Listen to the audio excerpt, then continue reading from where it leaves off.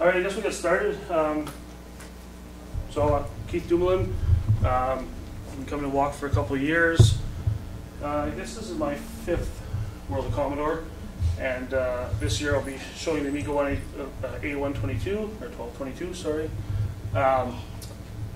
And we'll go through some of the system features of this and when it's expected out, and then I'll show you some keyboards that we've been working on, some mechanical keyboards for the classic systems that we'll have up for replacement. I'd like to start off this though by remembering a friend of ours, Sid Bolton, passed away a few years ago, or last year I believe. This the summer, spring? Sorry, I never got to meet Sid. I read a lot of his stuff, heard a lot about him. Nothing was said earlier yesterday about that, so I just wanted to say something about that and maybe give a round of applause for his contribution to the community. Right. Thank you. So where to start? The AmigaOne A1222. I believe it's the 3rd year it's been out. It's went through various revisions and delays, and right now we're in another bit of a delay where the board is being redone. There's a few changes that need to be made. It is supposed to be out mid-2019, so that's finally going to happen. For those of you that aren't familiar with the AmigaOne series, they're made by AmigaOne, distributed by AmigaKit in the UK, and Amiga on the Lake in the USA. The retail machine now is the AmigaOne X5000. Some of you may have seen it here last year. I had it on display. And this will be the more affordable, entry-level version of the machine. I have it on display over here. It's a very small micro ITX board. So you'll be able to do some really creative case designs, very small form factor with a ATI Radeon series graphics card. And you can go from the X1300, the older ones, right up to the latest RX series and Polaris drivers. They're all ready to go and working very well. Recently, the Ethernet drivers were completed, so now we have onboard Ethernet with this device, and soon we'll have sound drivers. I believe once that's done, they'll start rolling up the ISO and it'll be getting ready for production and release. Sorry, I hate turning my back, I'll get rid of this. A lot of people ask about classic software. So, built into AmigaOS 4.1, it's all PowerPC based, so they've made a run-in UAE where you can double-click on any ADF file or WHD load image, and it will just run in a window or full screen, however you like, and they pretty much run flawlessly. I haven't really found any games that don't run. I haven't tested them all, but they're really great. Really good backward compatibility. Most Workbench apps will just run on 4.1. Like for example, Dizzy Torrent by David. He has tested on 4.1 and his Dizzy Torrent client works great. Let's just say browser functionality. There's a couple browsers. They're not super great. I know there's 2 in development. So there will be new browsers coming to this, and once we have that, we can use it more as a daily machine. I use my X5000 daily, and the main limitation is the browser functionality. A new browser will really make this a mainstream daily use machine. Other apps, we have some nice new games. The Tower 57 was ported. We have a nice M player that does full screen video, 1080p, no issues. Older browser, we have nice emulators like Neo Geo, Atari. All these emulators run really, really well on AmigaOS 4.1, and yeah, that's about it. What's your starting price on that? Starting price, it's not official, but it's said to be around $550 US. So it'll be a lot more affordable entry point to get back into the Amiga with the current system. Specs are dual-core PowerPC. It's a Freescale. I'll show you.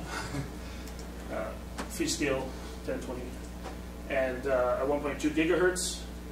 System supports 2 gigs to 8 gigs of RAM, and I believe that the OS only supports 2 gigs at this point. But hopefully that will get fixed in the newer update. What else do I have here? There are FPGAs on board and GPIO pins. So part of the thing with the Amiga community has always been the ability to hack things and make your own ROMs and make your own boards and all these awesome add-ons over the years, like ROM switchers and accelerator cards and neat things. So that's kind of being carried on with the 1222, where there's 2 rows of GPIO headers, much like a Raspberry Pi, and you have a Lattice FPGA on board to start to design, a floppy emulator or who knows. A lot of things that can be done.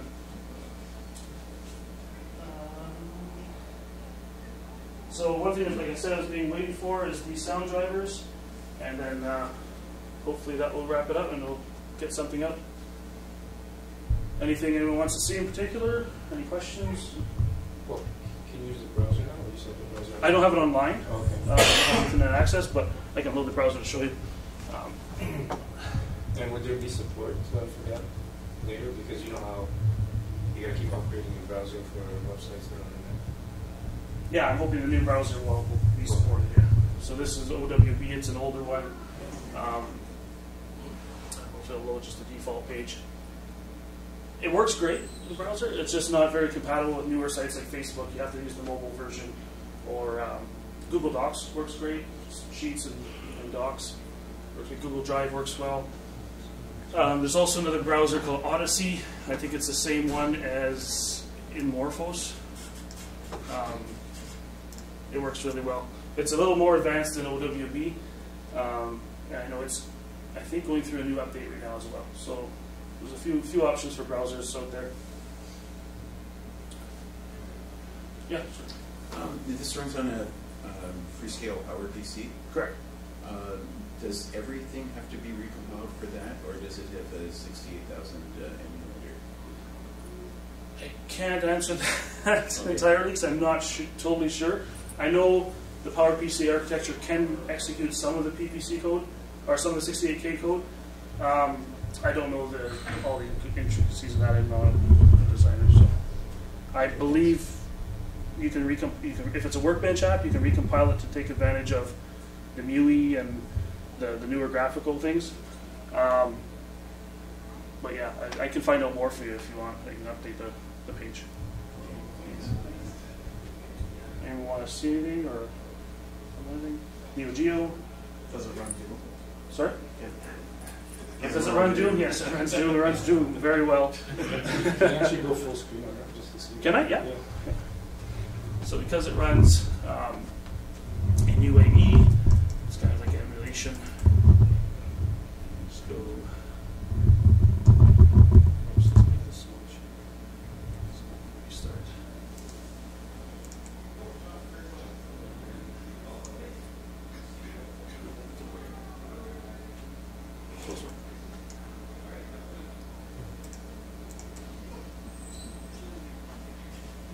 I think my question is at least partly answered there. It says double click on a 68K program to run it in UAE. Correct. And you mentioned that, so it has an emulator as part of the system. 4 games and the WHD load and ADF files, yeah. Yeah. But Workbench apps, most of what I've tested will just run on Workbench. But you can optimize them for PowerPC. But you don't have to. I think it depends on what CPU functions were used. Okay. So if it was probably like a light wave or something, it probably needs to be recompiled. I can get this to go full screen. It's not working. I can do it. I can go in. So I'll just run through some of this. You see the system's quite fast. AmigaOS 4.1 for this is not finished. This is all pre-release. Running off an SSD, serial ATA. This is SuperFrog. So I know SuperFrog runs 15. I think I just restarted now.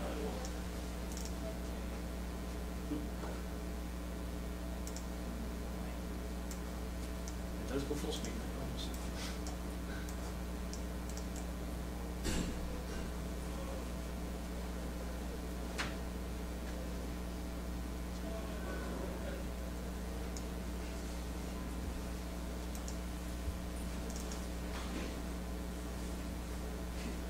Okay, I had it going, maybe it's a T, I had it going full screen out in the, Don't worry.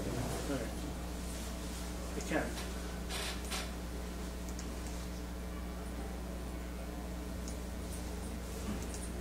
I guess you can also emulate scan lines on.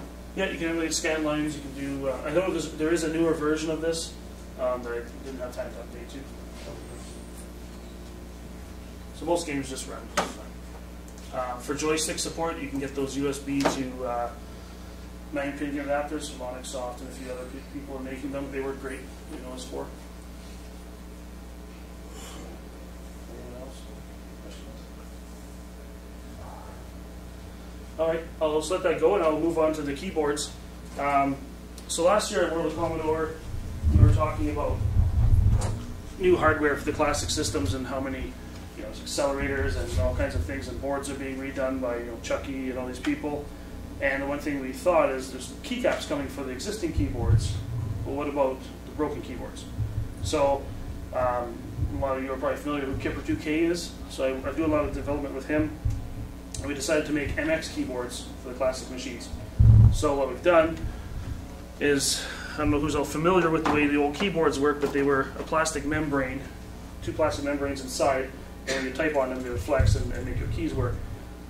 They're old, brittle. You can get replacements. They're very expensive and very hard to get usually.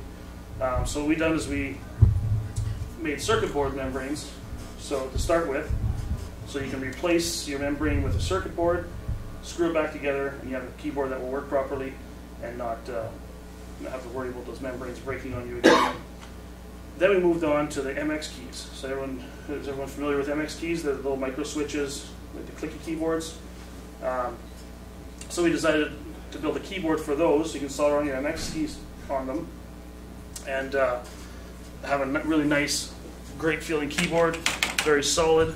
And then we went through a couple design phases with 3D printers. We were building all these contraptions of sectional 3D prints, because what we wanted to do is allow the home user to be able to print this all in sections, buy the keys off eBay, order this board and assemble their own system. But 3D printers are not quite, to print this big is kind of expensive, and to make it in sections was not working. So what we did instead is we did a circuit board. You can snap your MX keys in here. It goes on about 8 far apart. You solder it together. And this will fit inside your existing 500, 1200, and 600. And you'll have a new keyboard, very solid, very responsive. There is LED strips, so if you want to do backlighting, you want to go through the work to solder any LEDs, it's a lot of work. You can do that. And then you buy the clear switches and the light will come up through your keys and you have clear keycaps.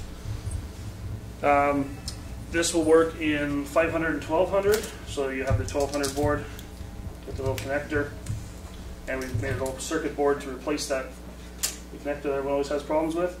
So now you have a circuit board you can plug in, no more problem with that.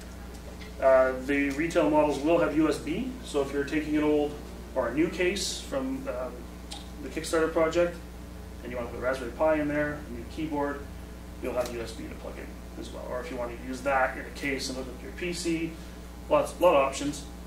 And we're looking forward to seeing how people are going to use them.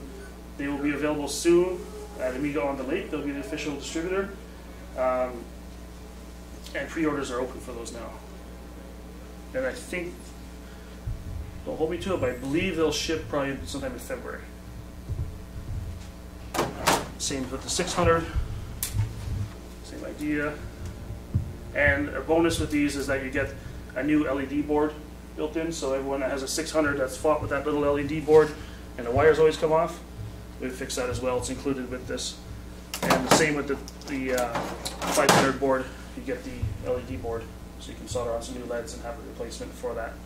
And there's a 3D print file for a little block that lines up your LEDs, and you'll be able to fix up your 500 and make it look great again. I can pass these around if anyone wants to look at them, or you can check them on the table. Anyone wants to look at this stuff? Pass them around. Anyone wants to play with this? It's a prototype of the 600 version with eBay keys, and they're very solid and great feel. It's not perfect because these are just eBay keys, Yeah, I should go there. All the keys are being redone right now. We sourced a place in China that is remolding them in the proper Amiga colors and black, and we'll have sets for all the different versions of the keyboards. Transparent as well. I don't know. The initial ones are going to be like color match and black. However, if you did the LEDs, you could get those keys and then source transparent letters. You know, have a whole set, but maybe we can look into that. It's definitely a good idea. Yeah, so very solid, very nice. They all fit well, and make your Amiga go longer. We'll pass this around if anyone wants to check it out. That's about all I have. Any questions? Anyone want to see anything on 4.1 or play with it? Go ahead. And that's really all I have. Thank you.